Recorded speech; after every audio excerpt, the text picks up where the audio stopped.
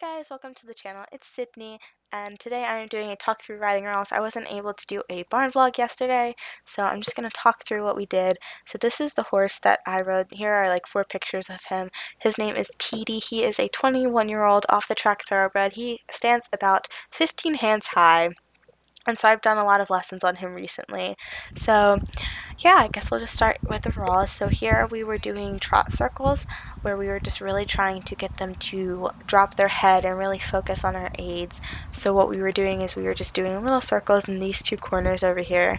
And so my posting looks really forced, but that's just because I was really trying to push him through his hind end and really like lower his head and use his butt.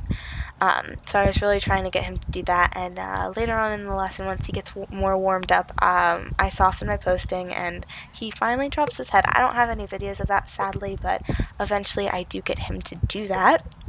So then she had to try to do it in a sitting trot.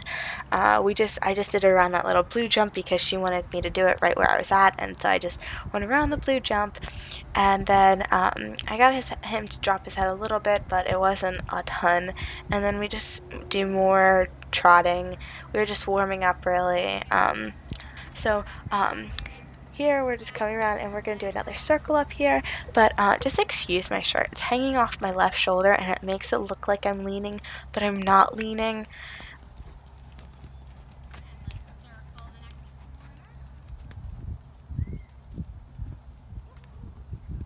After this little circle, we go and we pick up the left lead canter, and so at first I picked it up on the other side and I got the wrong lead, but my mom didn't get that, so then I just cut the little clips of me because my mom was filming both me and my sister, so I just got the clips of me. So we're just cantering around on our left lead. And so in the next one, you'll see that I cut in front of my trainer because all of a sudden, like, 5 other horses came into the ring, so I just started giving them room to get on and just do their thing. So then we switched directions and we did a little bit of sitting trot, and then we asked for the right lead, and then here's the right lead. So as you can see, there's 2 more horses, and then there's 3 later on.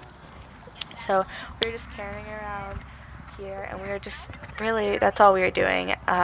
She was trying to get us to try to round up in the canter, and then this is when we came back from the canter just to trot them out, so it's not like canter to walk. So we gave them a little trot to just slow them down, so it's not just like stop.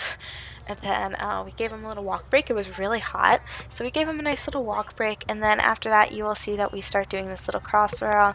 So first we just go around like the whole ring, and then the next time there's one more like this, and then on the very last clip we are circling those 2 purple jumps on the left, and we are doing it on the short turn, which was very challenging. My mom didn't get a ton of those. She only got the ones that I had like actually completed, but before I was way overshooting it. It's so like counterintuitive to like think outside aids but inside aids. So yeah, I guess that's pretty much it. I know it's not a long video, but I will try to barn vlog next time, and I will really try to like get videos, and I just didn't have my phone. I gave it to my sister and she disappeared, so I wasn't able to film, but I promise next week I will try.